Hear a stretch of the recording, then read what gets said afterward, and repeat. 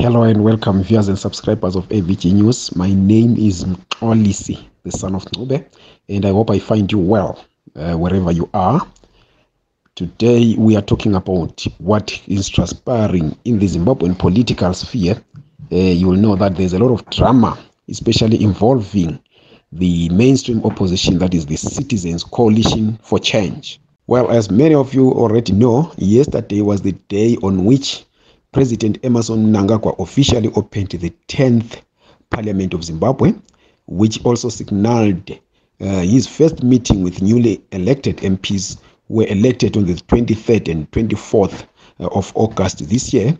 But as you already know, CCC MPs stayed away. They boycotted the official opening, or rather, let me say, the State of the Nation address by President Mnangagwa. Their main bone of contention being that President Mnangagwa is not legitimate as the leader of Zimbabwe. They don't recognize him. They only recognize their own president, who is Nelson Chamisa, Advocate Nelson Chamisa.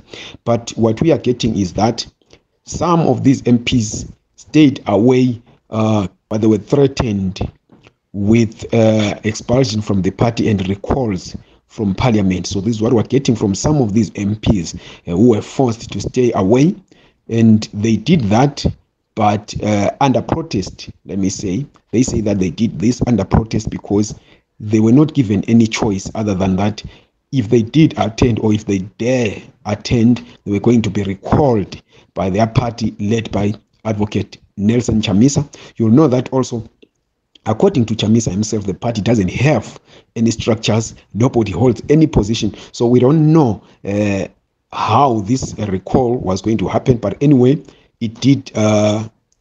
The threats did come through, as we are told. We haven't yet verified that, but that's what we've been told.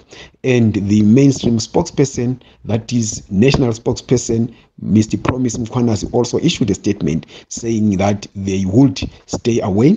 And the reason given is that they don't recognize, the party doesn't recognize President Emmerson Mnangagwa as the legitimate leader of Zimbabwe. And they're basing this on the SADC Election Observer Mission, which, let me say and state it clearly, did not say that Zimbabwe's elections are null and void. It did point out some aspects of the election which did not meet the threshold of the SADC and international law, as well as the Zimbabwean Constitution and the Electoral Act. So they didn't state, they didn't nullify the Zimbabwean election. They don't have the power to nullify the Zimbabwean election. But CCC is writing on this report, which also advised the party that should it have any grievances, it should follow the legal channels. That means going through the Zimbabwean courts as is outlined by the Zimbabwean law.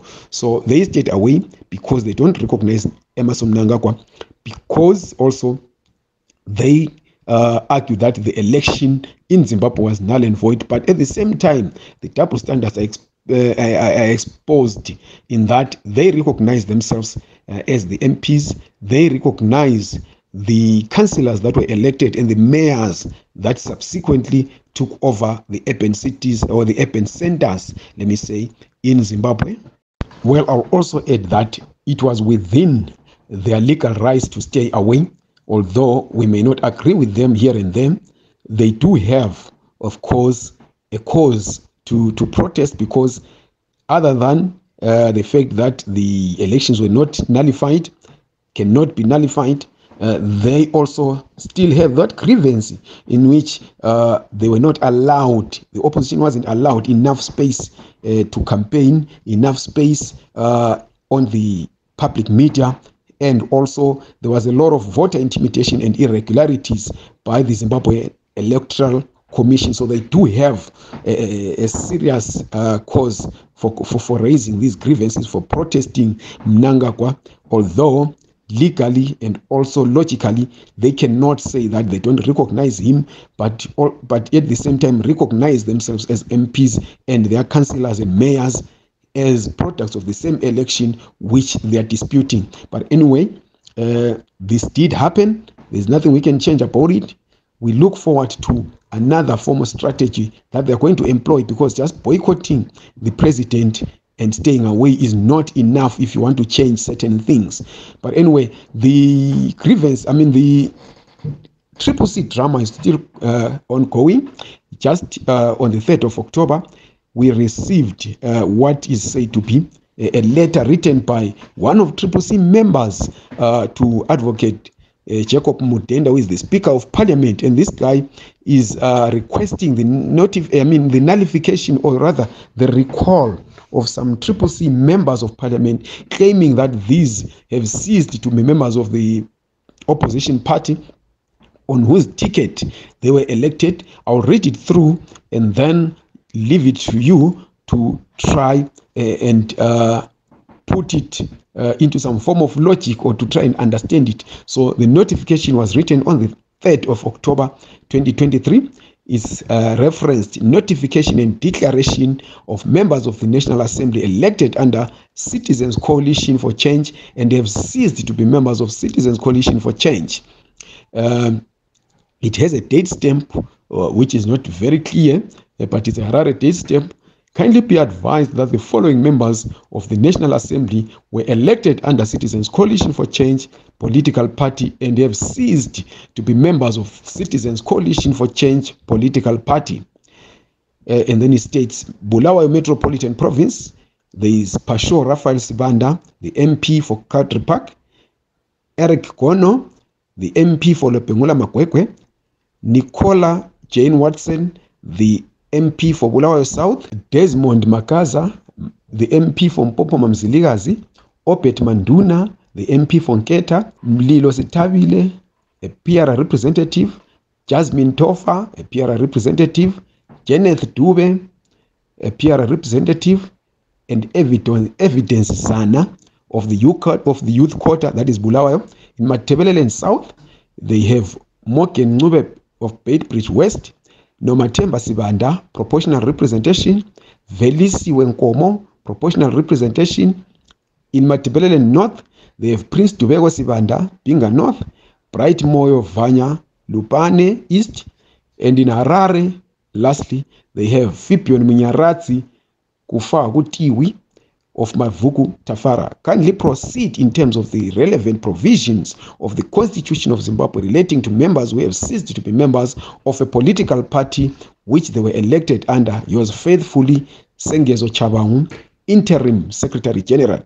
Well, as I have said, this is all drama and political grandstanding because, as I have said above, CCC has told the public and even within its ranks that nobody holds any position except Advocate Nelson Chamisa, the national spokesperson, that is Mr. Promise Mkwanazi, the deputy national spokesperson, who is Mr. Gift Ostalos Siziba. The rest, we have been told, to not hold any positions, and there are no positions at any level of the party except those. So, which means that this letter by Mr. Sengezo Chabangu should be dismissed with the contempt it deserves, but it plays into ZANU-PF's attempt to get a parliamentary 2/3 majority, and CCC must be very careful of how these issues are handled, because without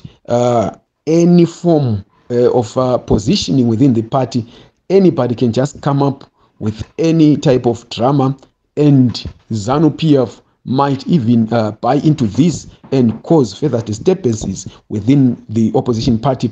We know that they want to scratch that 2/3 majority so that they can change the constitution willy-nilly. So CCC must tighten its ranks. It must establish structures that will be very substantive so that anybody else who comes up with these kinds of dramas will not succeed.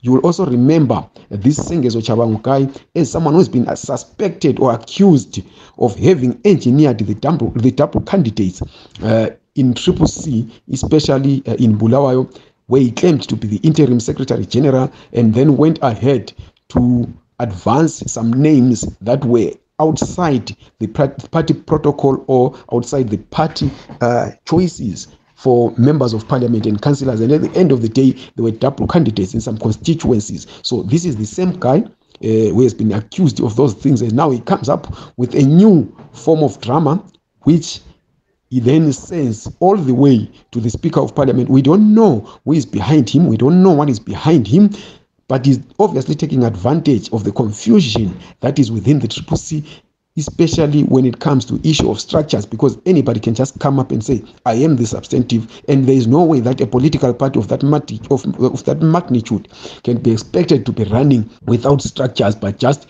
one person micromanaging issues from Harare as the president of the party, he himself having not been elected at any congress or by any structure, because they don't have any structure.